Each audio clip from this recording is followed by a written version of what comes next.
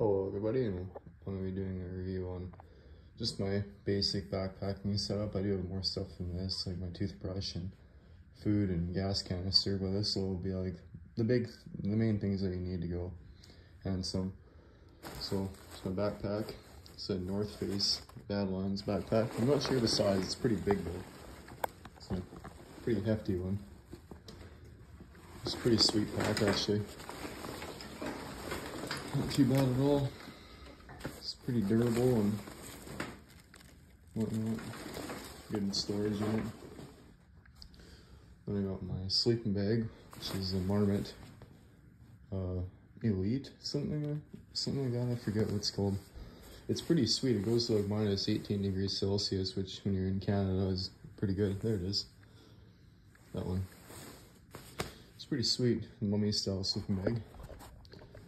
Then I got a hammock, which I don't always bring with me, but I do sometimes. It depends if I'm going to be hammocking or not. I got my sleeping pad, which is a, what's it called? V-Light or Climate, that's what it's called. Let's see, yeah, it's a Climate one. It's just pretty sweet. Definitely does the trick. And I just put it in this Sea to Summit dry bag, or not dry bag, compression sack right here. Look. Oh, compression sack. Pretty nice. Then I got my food bag slash cooking, cleaning cookware bag, little dry bag. Got a washcloth in there for washing dishes.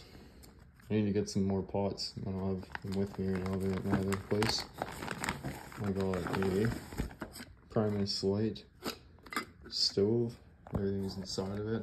I'll prop this up for a sec so I'll actually show you. Oh, whatever. So that comes out there.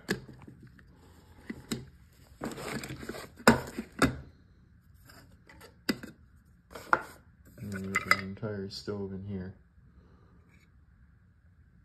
Definitely been used a lot. And then I got a little stand for the tank.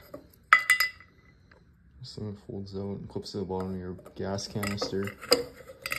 Then I got this little piece of doweling or whatever it is, which works as a good stir stick. So that's that. And this just goes back in there just like this. Let's see that. It's really bright here, sorry for the glare. Super bright. What else do I got in here? I got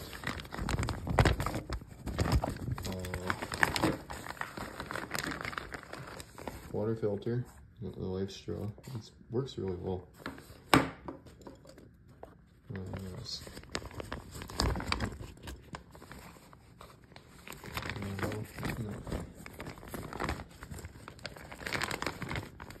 Got some utensils. A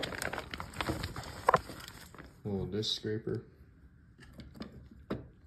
Some utensils, my forks and my lunch kit right now, actually, believe it or not. And those just randomly sitting in there. So yeah, it's my food wear bag, cookware bag.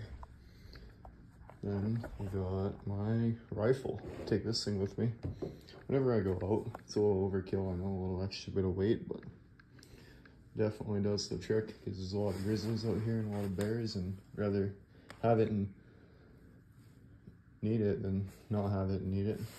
So it's a Henry Big Boy X. It's 44 Magnum, and I have a red dot on it, which will turn on.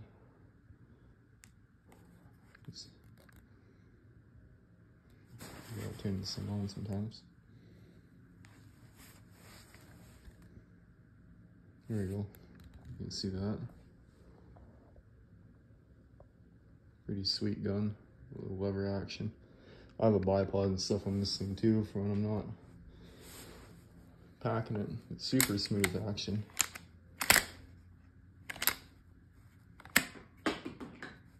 Real smooth action on it.